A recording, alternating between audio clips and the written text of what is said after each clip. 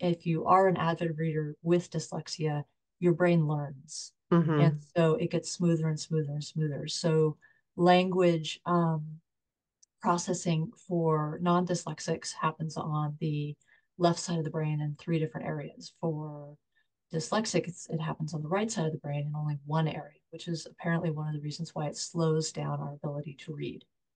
But our brain learns and it copes. Hello, writers and crafters. I'm Valerie Isan, and this is episode 156 of the podcast, and it's May 15th, 2024, as we record this.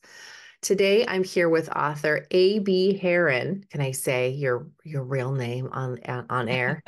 Yes, you can. Okay, this is Amanda, everyone. And we're going to be talking about writing cross genre and writing with dyslexia and a bunch of other things that I'm sure will come up in our conversation. Amanda is passionate about discussing the realities of being an indie author while being dyslexic, straddling the fantasy and romance genres, the importance of highlighting sex positivity in our society, and the impact her background in anatomy and zoology has on her magic systems and world building. So I'm super excited to dive into all those little juicy bits and talk about those. First, we're going to go through some announcements and stuff. Before that, I just want to say thank you to all of our existing patrons for believing in us here on the podcast and with our work offline. You can become a patron of the arts at patreon.com/Valerie Isan for books, writing instruction, coaching, planning, all the good stuff. And you can go to patreon.com/Strange Air Stories for short stories in the paranormal mystery genre. That's Eric's page. Eric is not here today. He's feeling under the weather, and I was sick last week, so that's why we didn't have a podcast last week. So you can probably hear it in my voice a little bit still. It's working for you. It's going around. So announcements. Eric's Pacific Northwest inspired horror. I just blanked on the word. I keep wanting to say anatomy. Anthology. Anthology. Yay! Pacific Northwest inspired horror anthology. Submissions are open until the stories are filled. So you can send your submission to caretakerpress@gmail.com. If you want to read a little bit more about it, you can go to caretakerpress.org. The 2024 Writer Craft Writing Retreat and Workshop is open for registration. You can go to valerieisan.com/retreat. And little bonus announcement on this, I sent out an email to my patrons and to my mailing list, and I have decided this year to try opening up the writing retreat to non-writers this year. And the reason why is because the retreat theme this year is aligned action or aligned author. And so there's a bunch of things we're talking about in the workshops, like how to get past your limiting beliefs and how to set up like a value structure that will help you with your marketing, but it doesn't have to be about marketing. It can just be, oh, what are my values and how do I make decisions and live my life? So it just seemed like there was a lot of bleeding, over crossing with the different it just seemed like it would fit for non-writers as well. And so I thought, oh, well, I don't know. Those I are just felt called powerful. to do it. So this year, even if you're not a writer, you can sign up for the Writer Craft Retreat, valerieisan.com/retreat.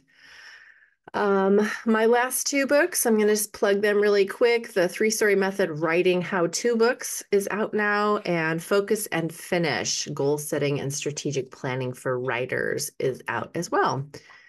And one last links in the show notes. One last thing I'll say is I am starting to teach a class tonight.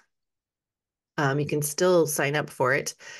if you're local. Actually, it's hybrid too, so you could even do it virtual. It's called Exploring Imagery in Creative Nonfiction. So that's going to be a 6-week class on Wednesday evenings, Pacific time, 6 to 8 p.m. Um, and yeah, so you can go to wordcrafters.org for registration for that if you want. I think that is my end of announcements.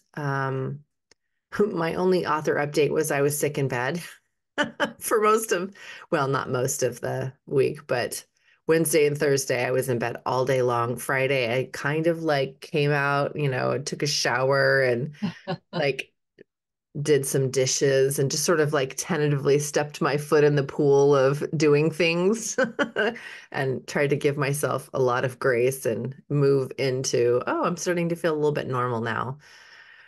And then I did a bunch of housework on the weekend because it was so needed because I hadn't been It doing builds up when you're anything. sick. Anyways, I wrote my lesson plans in bed too. Like, Impressive. I usually just, lounge sick if I'm feeling that poorly. so yeah, that's my author update. What have you been up to? Oh, quite a bit. I've been nicknaming May Mayhem because it seems like all the author things that I've started working towards this year have all landed this month, which is your lovely podcast. And last weekend I was at Barnes and Noble locally, doing my first book signing, so that was a really fun Oh, that's experience. exciting. Congratulations. Thank you very much. It was a lot of fun. I had some amazing, local and friend support that showed up, and then I got to meet some really cool new readers, and it was a really wonderful way to dip my toe into book signings. That's awesome. That was your first book signing ever? That was my first book signing. Wow. And it was at Barnes and Noble. Way to go. Well, it turns out if you are an indie author, at least in Oregon, and you have a Barnes and Noble nearby, you can walk in and say, "Hey, I'm local. Do you want to do a book signing?" So they're testing the waters on doing that with local Wow. I think I'm going to authors. put that little note in the show notes just for people. If Oh, totally. you I've have been talking about it on my Instagram page, and if people have questions like, "How did you get Barnes and Noble?" It's like I walked in and said hi. if you have a Barnes and Noble near you, walk in and just say you're local. Say you're a local indie author and ask if they are doing local signings. My book is also with Barnes and Noble, so that made it very easy and doable. I guess if your book is not with Barnes and Noble, that might be a barrier for them. So you Um, uploaded your files directly to Barnes and Noble, or you just had it available via Ingram? it's available by Ingram. Okay. So just as long as they can order it for their store. Yes, they have Okay. all the right numbers and ISBNs and ability to charge and such. So Cool. yeah. Well, that's a nice little tip. Okay. Let's see. Anything else I want to say before we get started? Announcements. What are you reading? I usually ask Oh Eric boy. that, but what are you reading? What am I reading? I currently have gone back in time on my reading. I was feeling so stretched thin by everything I was trying to do this month that I was like, I just need to read like a comfort book. Hmm. And so I went back to my favorite read from junior high school, Mercedes Lakey's Arrows of the Queen uh, trilogy. Eras of the Queen? Arrows of the Queen. Arrows. Arrows of the Queen. And it's a series? It was her debut series. 3 books. They're wonderful. And it's funny reading them now, where I am as a writer and an author versus where I was when I was, a young adult. They read a little differently. But I still love the story and the world she built and the creativity. And she went from there and created this amazing world that she just has all these trilogies that go in and follow different characters. And it was my first time I remember saying, I want to be able to do this. I want to do this for someone because I got so much out of the books at the time. They really spoke to me. And so that's where I've fallen back into my reading. I have list of to be read pile that is, I don't know, a couple feet high at this point, as I'm sure we all do. Yeah, How about and I yourself? was telling Eric that I'm in that place where I have started so many books because of just, managing burnout and, being sick too. And Yep. I start books and then I just can't seem to get into them for some reason. And I know that it's not the book, it's me. Yep. So I still have it in circulation, I haven't like put it away. And so I have a bunch of those and I am slowly, I told, usually when that happens, I have to like just be firm with myself and be like, all right, this is the one I'm finishing, and like go through it and then put it aside and pick up another one from the pile of already started books. And this is the next one I'm finishing. So, I still haven't quite managed to do that, but I'm reading Slow Productivity right now by Oh, Cal Newport. Have you read anything by him before? have not. That's a title and an author I'm unaware of. He Is it writes good? nonfiction around like business mindset. He wrote Deep Work. He wrote I'm I have blanking heard on of the deep other work. one. Huh? I have heard of deep work. Yeah, and he had another one before that too that I'm blanking on right now, but Slow Productivity is his new one. And I am really liking it so far. I'm about, I don't know, a third to a half of the way in. Um, and it's, I don't know, giving me some validation and some like, oh, that sounds so lovely. Oh, I Well, see I mean, myself there. So I yeah, want I can to see that. finish that first. I am still reading Thunder Song. Those are a book of essays by Sasha Lapointe. So, I dip into an essay and I Hmm. also went to a David Sedaris event last week. A lot of people have been, yeah, telling me that. So and I used to, my husband and I used to read his essays in bed to each other at night while we rubbed our feet. Oh, lovely. It was a lovely ritual.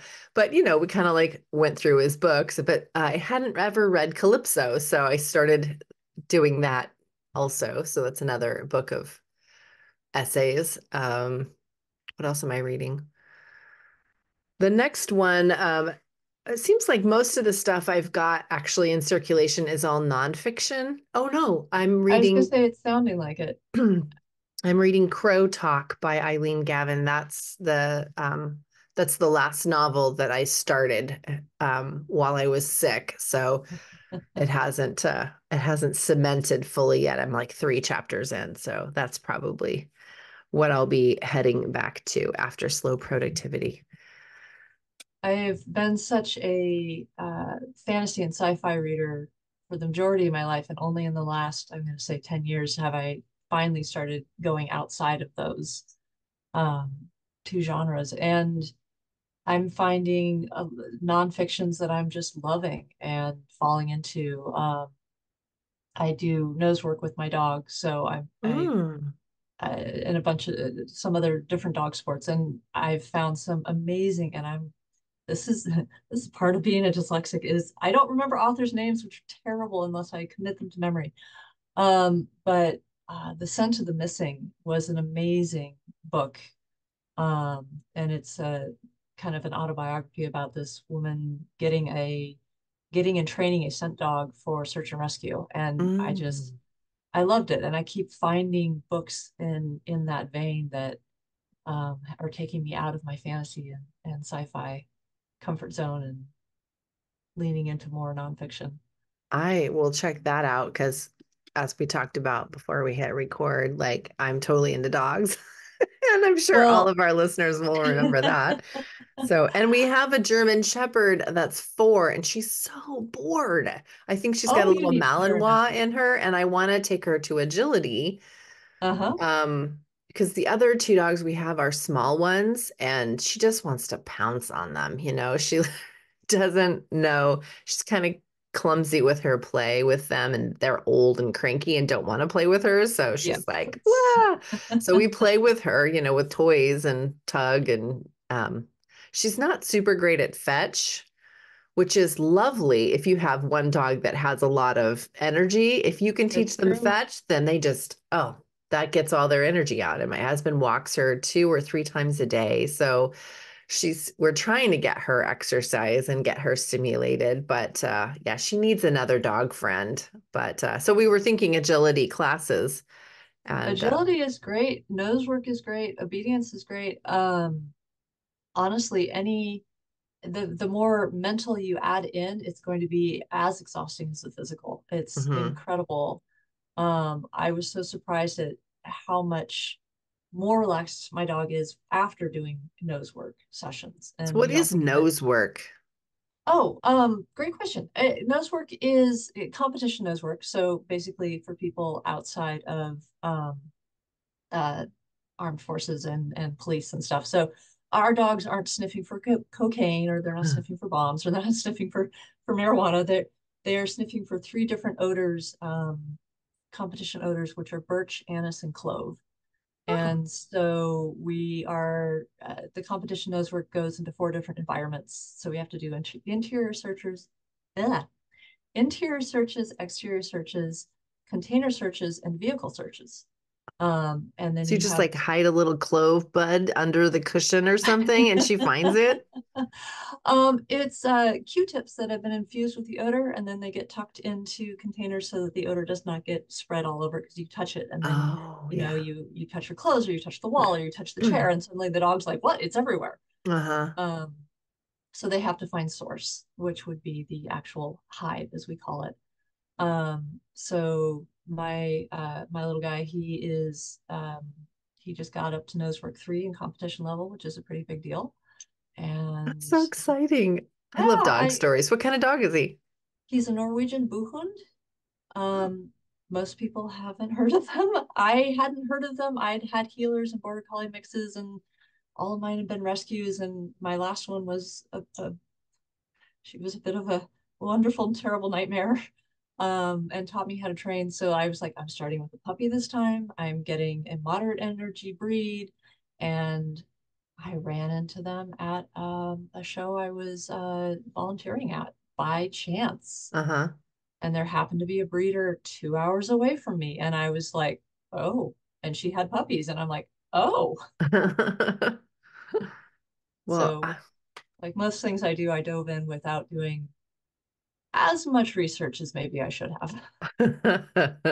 well, on that note, I guess we can just start have. talking about let me just do your real bio here. A B Herron is a dyslexic author residing in the Pacific Northwest. She works full time, writes in the cracks between responsibilities, and plays with dogs because she just can't help herself. For more insights into what makes her fantasy stories flourish, follow her on Instagram at A.B. Herron, Herron, or check out her website, abherron.com, Herron with 2 R's. Welcome to the podcast, Amanda. Thank you so much for having me, Valerie. This is just, I've been looking forward to this all week. Oh, cool. And we just found out, listeners, that we live in the same town. Almost. I mean, just the next one Yeah, pretty over. much we So, do. yeah, that's exciting. We've decided we're going to have a coffee date. Yes, I can drag you into dog sports. Beware. Yay. Oh, okay. I'm just like, so, okay. We have to like stop talking about dog sports I though, know, I'm because sorry. this It'll is turn a into a dog creativity and podcast craft otherwise, and people will podcast. be, wait, I thought this was about folks. Oops. So you write fantasy. I do. I write specifically adult urban fantasy. Okay. Um, the It seems to now be blooming into the genre of romantasy, which is very hard for me to say. Um, and I'm trying to do more reading in that genre just to see what is out there and what people are getting so excited about. But basically, I started writing not the cliche of write the book you want to read. Mm-hmm. And so I started writing the book I wanted to read, knowing nothing about following genres and the kind of the rules of marketing, and just was like, hey, I want to write this story and I want to put this fun stuff in it and I want to do this thing. And so I did this thing, and then suddenly learned about more about being an author and genres and staying with in lanes. And it's like, oh, I have to category put this in a category now. Uh-oh. So Um, when did you start writing then? It sounds like you're kind of brand new at this, or how long have you been I writing? I would still say I'm fairly new at this. I work a full-time job, Okay. so I really do write, as I said, as you said in my bio, in the cracks between responsibilities. I started randomly really writing in 2017, 2016. Mm-hmm. And I was at that time starting up a new business at the same time. So when I had downtime, which I had a lot of, I was just sitting in front of my computer typing chapters. And I was doing it for fun, and I was sending it each chapter to a friend of mine. And she would get back to me every time I sent her chapters, like, "Where's the next one?" I'm like, "Oh, okay, let's do another chapter."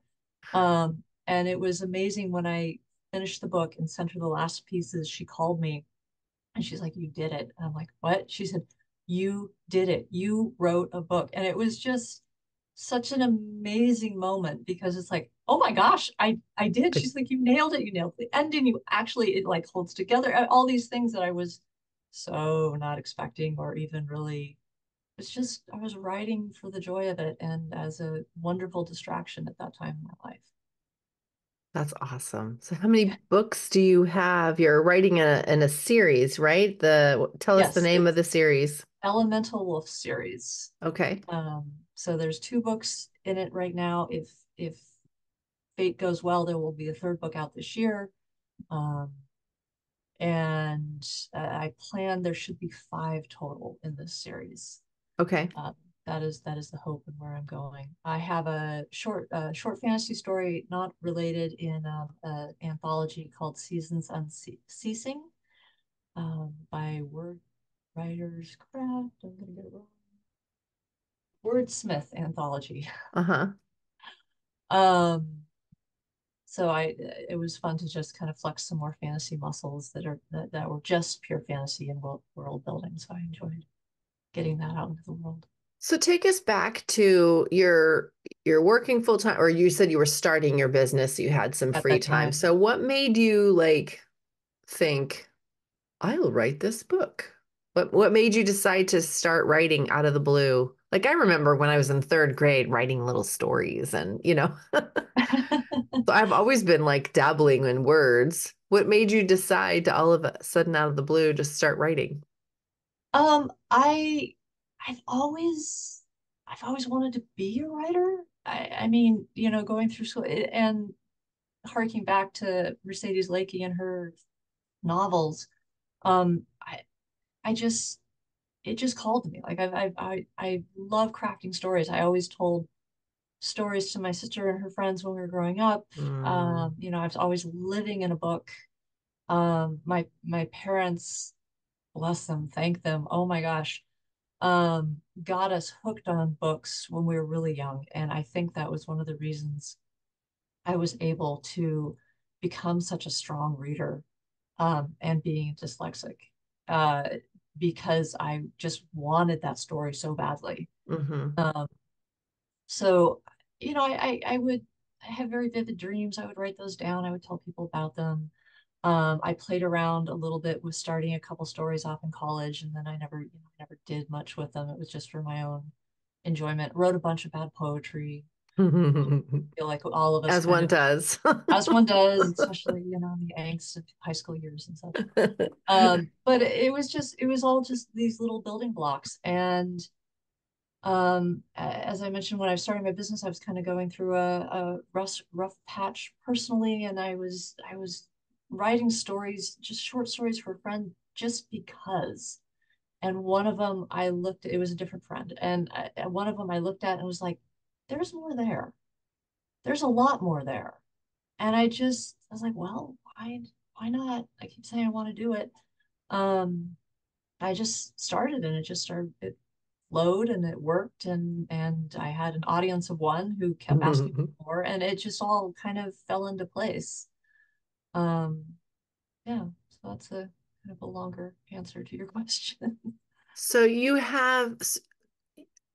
write cross genre, meaning you write in fantasy and in romance, and you blend the two. Is that what you mean by cross genre?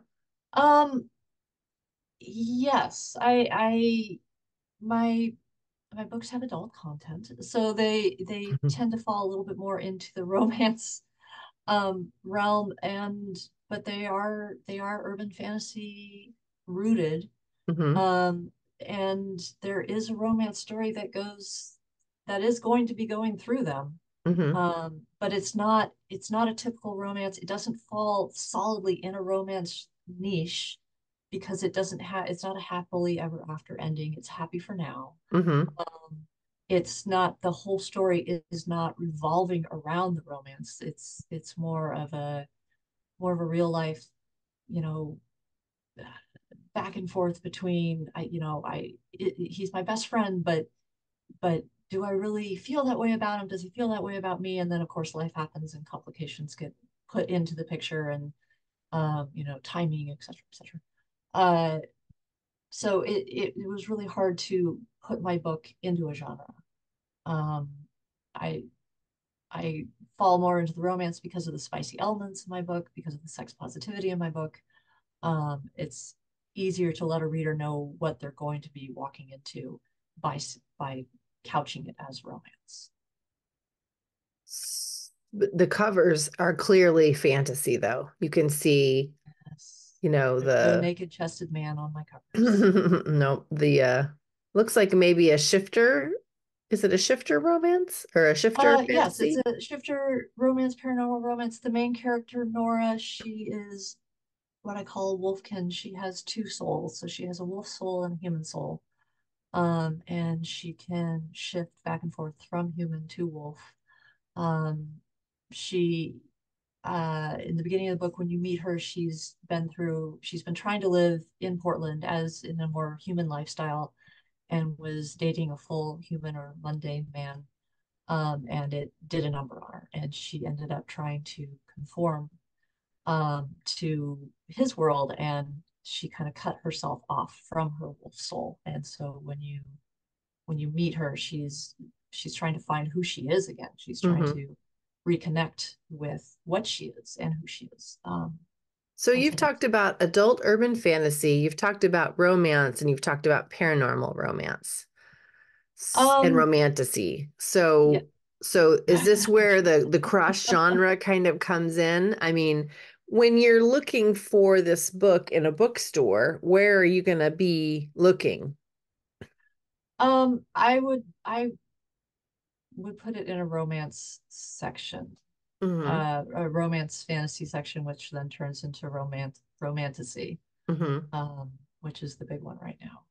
Yeah, I've been So seeing a lot of that new genre, I guess. Rebecca Yeah. Yarrow's book, The Fourth Wing, I think has just brought that to the forefront for readers and really Hmm. like And Sasha bam. Black's books are under that romantasy, seems like. Yep. All right. So tell me what it's like. I don't have dyslexia. I know several people that do, that are writers and readers. So how does that, how much of that plays in your writing, in the process of you sitting down to write? Like, how does dyslexia get in the way, or does it? It does. I mean, I'm at this point in my life, it's just who I am and how I work. But it was definitely a big barrier for becoming a writer emotionally, because I was told so much in my formative years that, writing is hard for you.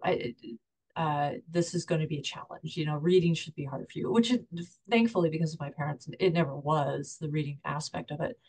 Um, but spelling, I am an atrocious speller. Every word that I know how to spell, I spell because I have memorized it, not because Pro writing aid for the win.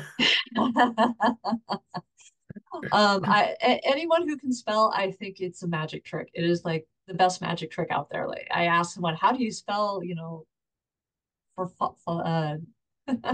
caterpillar? And they're like, da da da da da. And I'm like, wow, you're amazing. Um, so it's I have had to really look for editors who are technical editors, who can catch those things, because spell check on computers is phenomenal. It has changed the game so many ways. But as a dyslexic, when you offer me 5 words that look similar, I am not, without definitions, I am not going to be able to pick out the right word. Mm, So mistakes that have been found by editors for, like, instead of bowl, as in you have a bowl of rice, it would be a mm. bowl of rice. Well, that's not, doesn't work. Some more Could be famous ones. technically true, but not not what you want to see when you're reading. Correct. So like in my book, Multnomah Falls up in outside of Portland, I mentioned it in my book. Well, I had it spelled Melanoma Falls. And anyone who is not familiar with what the falls is and the spelling of the, I mean, no, it's yeah, I was never in a million years going to correct that one. But my friends who found it just got the best laugh out of it, which, thank you for finding it. Glad it made you chuckle. Um, so I guess I asked that out of readers. If you find mistakes like that in my book, just find them amusing, because I've had so many pairs of eyes go over my manuscript, and there are still going to be there's still going to be mistakes like that, because they're not misspelled per se when it Hmm. gets to that point in my editing process. Because I can see the red line, I can fix the red line, but it doesn't Uh-huh. always land on the right word.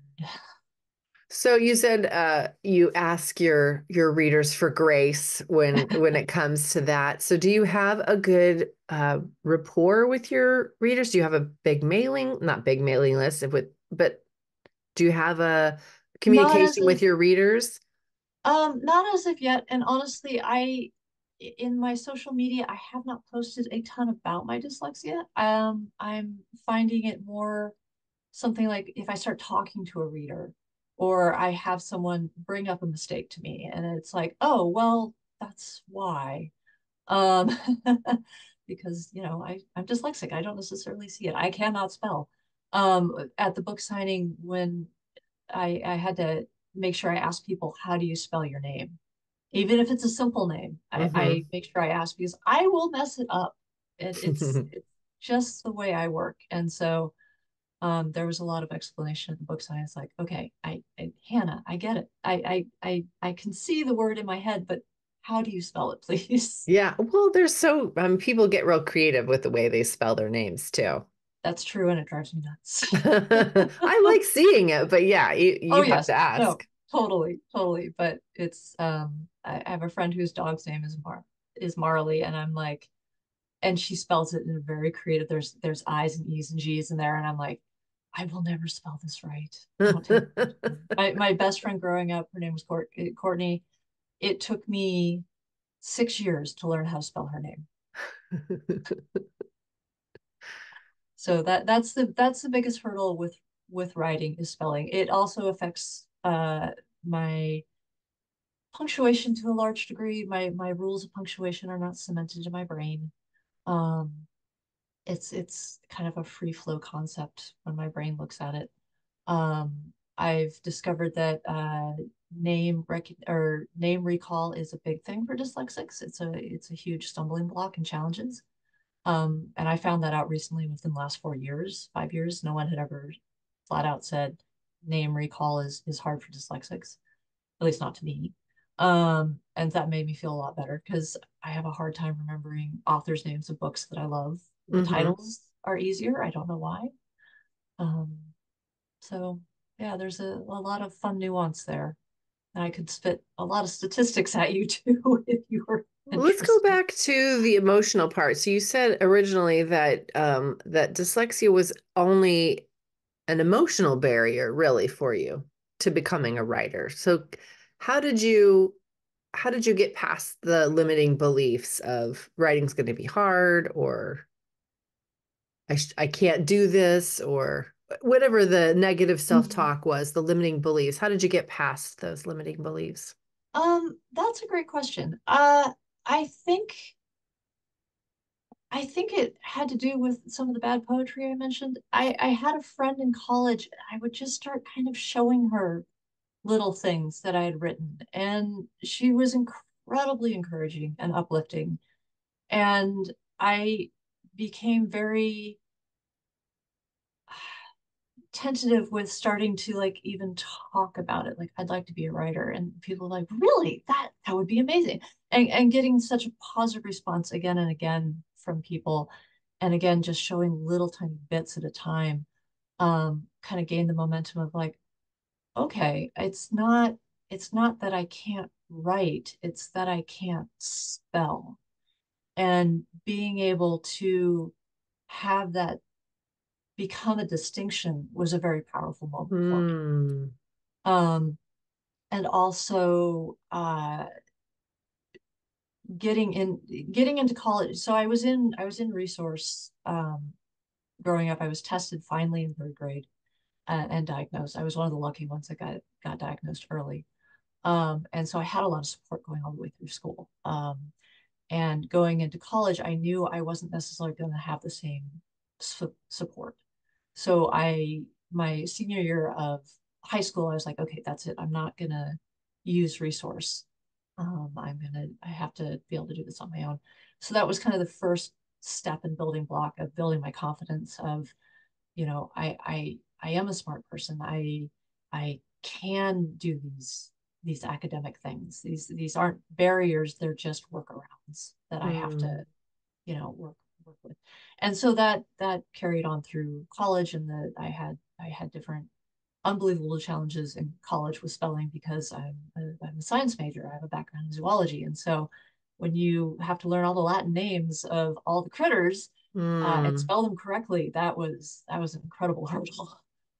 But that all just culminated in I can write. I that's I This is not something I have to shy away from. This is something I can embrace.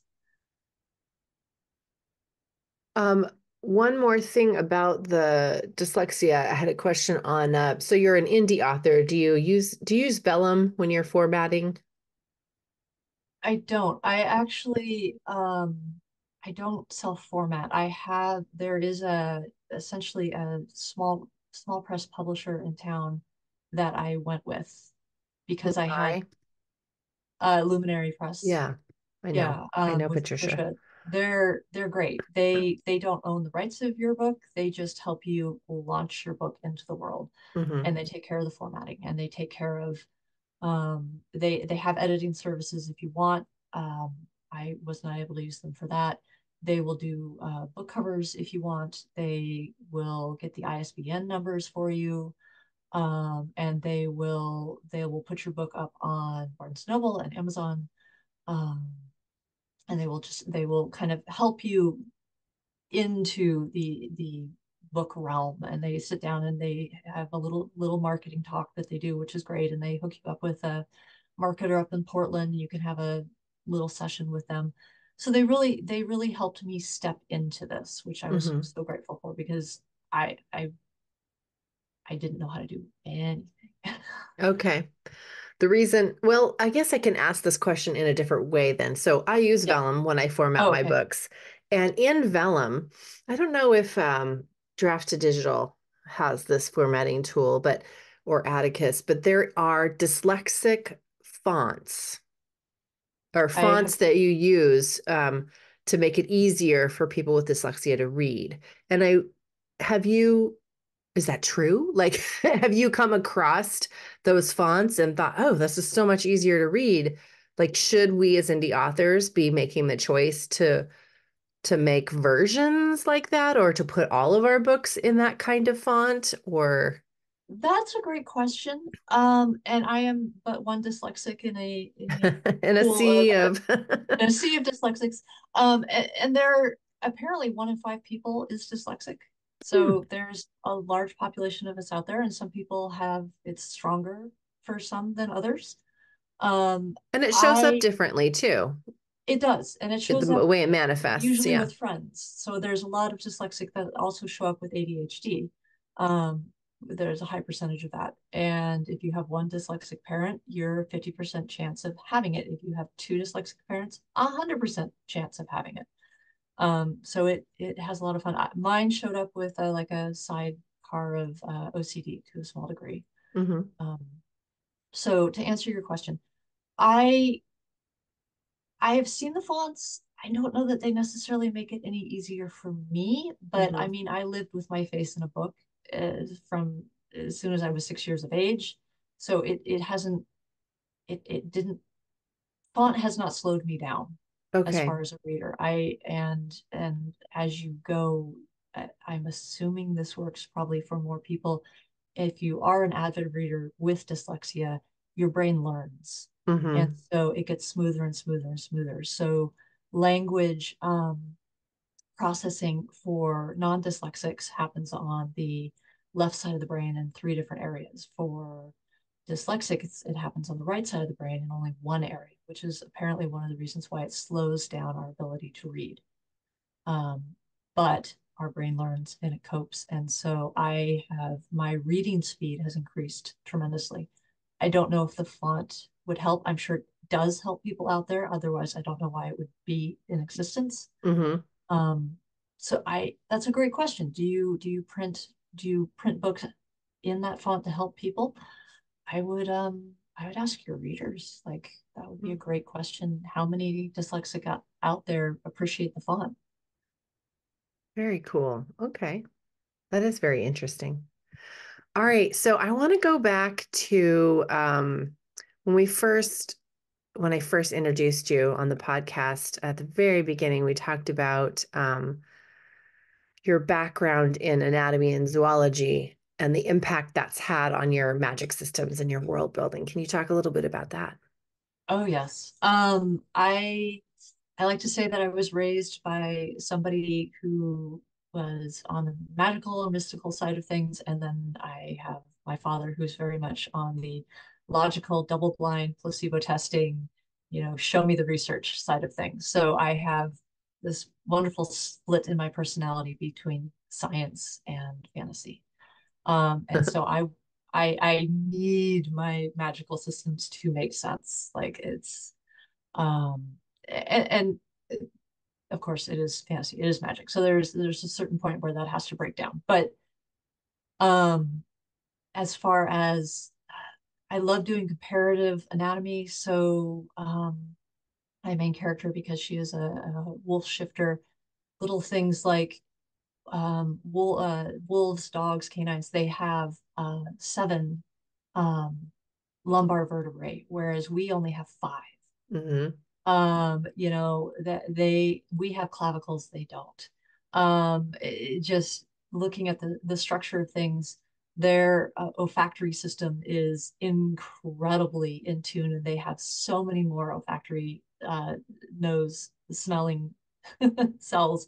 I'm gonna start geeking out over anatomy here. Um, but I use that. All that to say is I use that. So I have a short story somewhere where a guy was turning into a werewolf, and he starts one of the symptoms he has is he starts having terrible back pain because he's growing two new vertebrae. So Mm. it's just that is what I like to play with. That is what I like to look at. How water works, how light works, how energy transfers. I build the physical laws into my magic systems when I can. I'm taking notes. Can you tell us the so you say you build physical laws into the magic systems? Is that what you said? Yes. Tell me an example. You said water systems or something like that? What you said Well, it's mentioned just water. like how water works or how energy works or energy flows, conservation of matter. So this is a little bit of a spoiler. So I have wolfkin in the stories, and I have what are called bear hearts. So people who turn into bears. So you can't take a 200-pound man and make him 1,000-pound grizzly, like or I mean you can, but how does that work? That's what I like to know. So how does that work? So at least in my magic system, this is a big spoiler. Bear hearts, when they shift, they're taking dark matter, they're pulling that into themselves to gain mass, to gain um size. Mm, Whereas the wolf shifter, if it's a 120-pound woman, it's a 120-pound wolf. There's not hmm. conversion of mass and matter in that Except for particular they're growing species. more vertebrae every time Yes, they so shift. yes, so there's definitely the But change then in they bone lose the structure, clavicle, muscle. so it evens out. Yes, exactly. Well, and uh, animals tend to pound per pound, they have more muscle mass than we do. So you can have a 100-pound person and a 100-pound pet or animal, and that animal is going to have more strength to move more weight than people are because they have more muscle density. There's more muscle cells that are present. So looking at my characters, they are physically stronger because they have more muscle density. They have, and they weigh a little bit more as a result. So they tend to avoid hospitals and uh, human medical places if they can at all costs because they're a little physiologically different. And you could take that down to the DNA level Hmm. about that, but you get the idea. So Yeah, very cool. Trying to think if there was another question I thought I had for you based on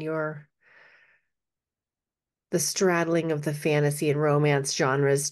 So when you said earlier that once you started writing and saying, wow, I've written a book, so now I've got to figure out where to put this in the marketing categories and start putting on the indie author hat. How did you I guess, make that transition from I'm sending a chapter a week or a month or mhm. whatever, as it comes to your friend and your friend saying, by the way, you've written a book. Congratulations. How did you get from that point to, oh, well, I'm gonna make this a thing now? It just definitely happened organically and it gained momentum. It just suddenly was like, you have this book, what do you do with this book? And my friend's like, publish the book. I'm like, well, how do you publish a book? Um, honestly, if I could do this all over again, I would not have jumped immediately into publishing. If I could grab myself from 2016 and just be like, finish writing the series, or at least write the first parts of the series, and maybe do some research on what it means to be an indie author. Um, I I I I'm still learning. I guess it's all one big learning process, but I have been so grateful for who I have run into in the book community, both where I live and also online on Instagram, the book community on there. They rock. I've had so many questions answered. Um, but yeah, it just was like I tripped and fell and started tumbling and was like, okay, find a publisher person over here. Somebody I knew Luminary Press, and they're like, go talk to Luminary Press, and Luminary Press knew an editor, and it just kept tumbling forward. So I was running and learning as I went, still am. Um, but that's how Watching Water was born. This is actually the second iteration of the cover. I learned more about cover art and ended up finding the amazing artist who did this and bringing that to life. And then in retrospect, again, having it be a romance novel, it might have been advantageous to perhaps have a more scantily clad male form on the For the just paranormal to show romance readers fans. immediately what it is. But I'm liking the romantasy authors that are out there now, like Fourth Wing. You look at and I keep referencing that because that's the one I read most recently, Hmm. which was amazing. I loved it. Uh, but the cover of that, you look at that, and it's like, okay, fantasy book. Look, there's a dragon. Like, I mean, that hooked me, being a fantasy reader, but it's so much more than that. And I can appreciate that we're seeing a little bit more of that in the romance genre of it's not necessarily going to be completely in your face what it is, which I think is good and probably from a marketing standpoint also makes it a little more challenging. But I'm a fantasy girl at heart. I love fantasy covers. Nice. Is there anything that you want to say about your work or your experience as an author before as we wrap up? um, oh gosh. Basically, if you are out there and you want to write, don't, and if you're neurodivergent and if you have someone out there who's told you you can't, look at it in a different way and you can. Mm, that's wonderful. Well, tell us where people can find you and your books online. I have a website. It is abherron .com, two R's in the Heron. I'm also on Instagram at a.b.herron. And then my books can be found on Amazon, both digital and paper copies. And you can also find them at Barnes& and Noble online for paper copies. Um, and I'm hopefully going to be finding other venues where my book can shine. So, Nice. and again, Well, with any luck, the third book will be out this year. That's what I'm pushing for, and keep the story going. There is a romance authors uh, book fair up in Portland at the end of the month. It's um, a hot and steamy um, romance authors 2024. It is May 30th, Friday, and then Saturday, June 1st. I will be at the Friday Hidden Gems author portion of it. and Thank you so yeah, I'll much. put all the links in the show notes. And yeah, thanks so much for talking with me today. It's been I really fun. appreciate you taking the time. This has And been we'll wonderful. totally have coffee. Yes, let's do coffee. That'll be fun. All right. Bye for now. Bye.